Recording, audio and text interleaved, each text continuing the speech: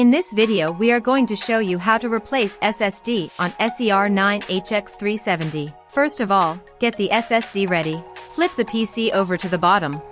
Please use pointed tweezers to take out the 4 small screw rubber covers. Then remove the 4 screws with a screwdriver.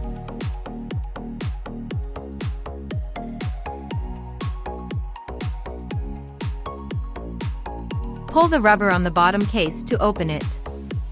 Secondly, remove 2 screws of the dust filter. Take out the dust filter. Then remove 2 screws of the SSD cooler. Take out the SSD cooler. Then remove 1 screw of the SSD.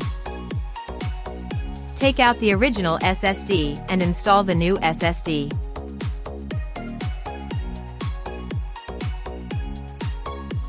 Finally, put everything back in its original place. After all the components are installed, it will be ready to use.